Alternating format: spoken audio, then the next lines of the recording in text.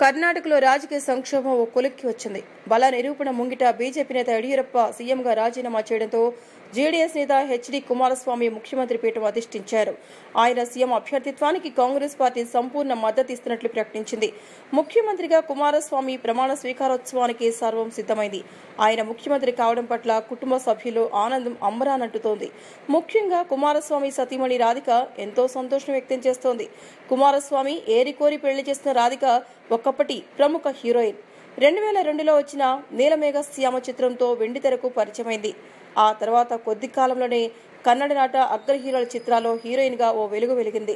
9వ తరగతిలో ఉన్నప్పుడు రాధిక రతన్ కుమార్ అనే వ్యక్తిని పెళ్లాడి ఆపై విడిపోయింది. మొదటి పెళ్లి జరిగే సమయానికి ఆమె వయసు 14 ఏళ్లే. అయితే తమ కుమార్తె మైనర్ అని చెప్పి రాధికను ఆమె తల్లిదండ్రులు తీసుకెళ్లిపోయారు. ఆ తర్వాత 2002లో రతన్ కుమార్ హార్ట్అటాక్తో చనిపోయాడు. రాధిక కన్నడంలోనే కాదు, తెలుగు, తమిళ చిత్రాల్లో కూడా నటించింది. 2004లో వచ్చిన భద్రాద్రి రాముడి చిత్రంలో తారకరత్న పక్కన అందాలు ఆరబోసింది. 2014లో సత్యప్రకాష్ లీడ్ రోల్ పోషించిన అవతారం సినిమాలో నటించింది. అదే సమయంలో కుమారస్వామి కూడా వైవాహిక జీవితంలో సమస్యలు ఎదుర్కొంటున్నాడు. ఈ దశలో రాధికతో పరిచయం ప్రేమగా మారడం, అది పెళ్లికి దారితీయడం జరిగింది. మాజీ ప్రధాని హెచ్డి దేవగౌడ కుమారుడైన కుమారస్వామికి రాజకీయాలంటే పెద్దగా ఆసక్తి ఉండేది కాదు.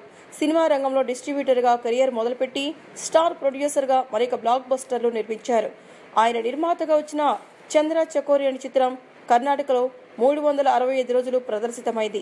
చిత్ర రంగంలో ఉన్నప్పుడు 2005లో ఆయనకు రాధిక పరిచయమైంది.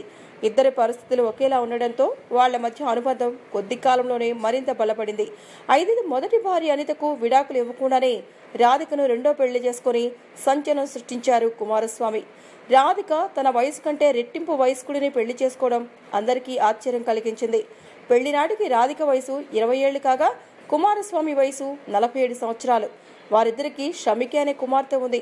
అయితే పెళ్లి తర్వాత కొన్ని సినిమాలకు రాధిక ప్రొడ్యూసర్ గా వ్యవహరించి కెరియర్ లో సెకండ్ ఇన్నింగ్స్ ఆరంభించింది. ఈ వీడియోపై మీ విలువైన కామెంట్స్ ని మాతో షేర్ చేసుకోండి. అండ్ ఇంకో విషయం, సబ్స్క్రైబ్ చేయడం మర్చిపోకండి.